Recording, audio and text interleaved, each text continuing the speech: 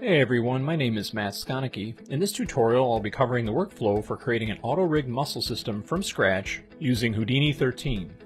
We'll start out by creating null joints for the rig setup, then create the animation control rig and deformation rig using Houdini's muscle capture system. In this process we'll create our proxy animation mesh for fast feedback animation. We'll then capture muscle weights, do some touch-up weighting, deal with asymmetry errors, and create and incorporate facial gestures using blend shapes. We'll also get into the guts of the rig to fix pivot point issues with our character's eyes, as well as create custom shelves for our facial animation rig.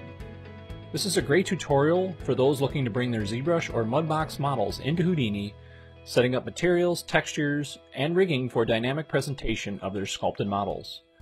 We'll also cover rough three-point lighting in Houdini Mantra as well. Sign in or sign up and let's get started.